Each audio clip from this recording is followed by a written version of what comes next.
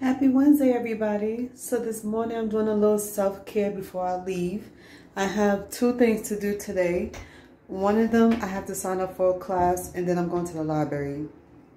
But other than that, I have to get myself together. You know, I cannot leave the house without getting my face together.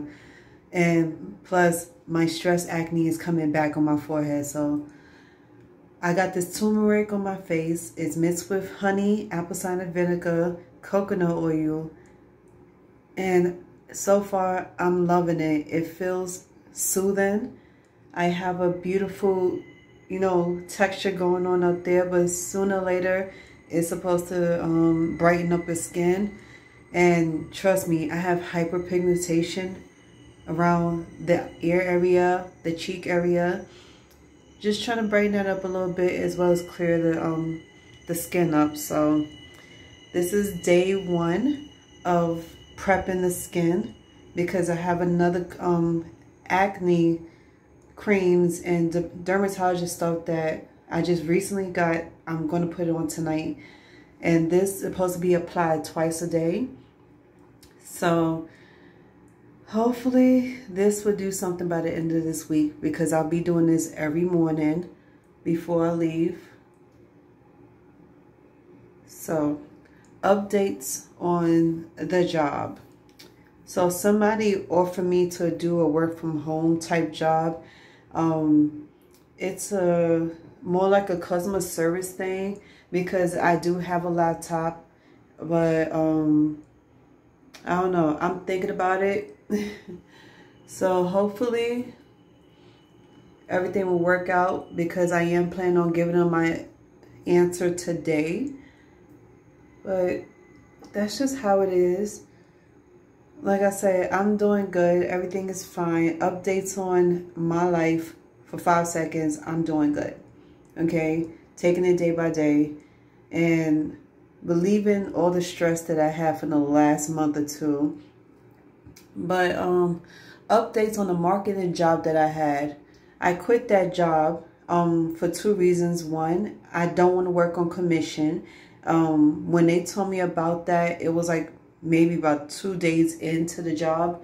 And then two, I realized after working there and talking to my boss and talking to a lot of people there, that company was a freaking scam.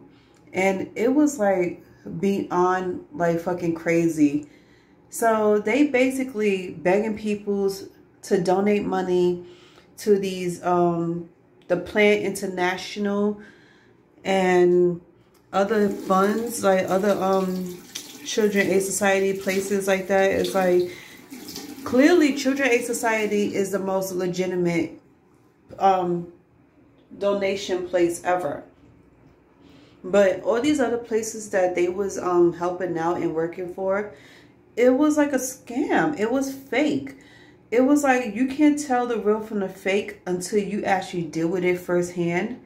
And the one thing I didn't like was they was basically embarrassing themselves on the streets of New York to get people to donate money. And then they get upset when these potential donors want to see proof that the money is going to go to the children and go to the countries for supplies, schools, waters, and everything. Now, I don't blame nobody for asking for proof or for even a pamphlet, because people was like, oh, can we get like some type of information? Can we get a pamphlet? Can we get this? Can we get that?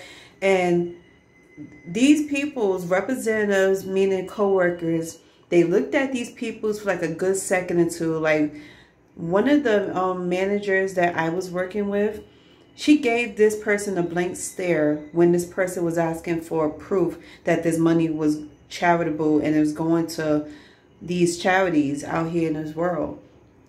And she couldn't give them anything. She asked them, what's the website? She gave them the website. She saw that the website was there, that it was legitimate. But talk about put on a good front. Like, people really do know how to put on a good show. And as for these other people that's working in the companies, it was like working, okay, that company is like a cult. Like, I am not playing with y'all. It's like a really freaking cult because of what they memorize over and over in their head. This is like practice. All this stuff take practice. I saw that they had like a little speech going on. They had to memorize some stuff. It's more like a freaking Ponzi scam. And I was so shocked about it all because I didn't know this was going on.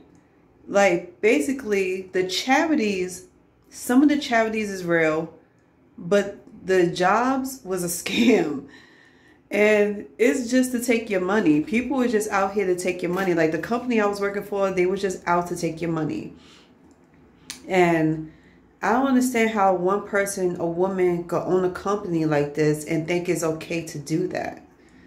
I don't think it's okay to do that. That's really fucked up. So when I sit back and think about it, I'm glad that I quit that job before I was even deep into it, because this was like out of control. And these people had no shame in their game. So yeah, it was kind of crazy.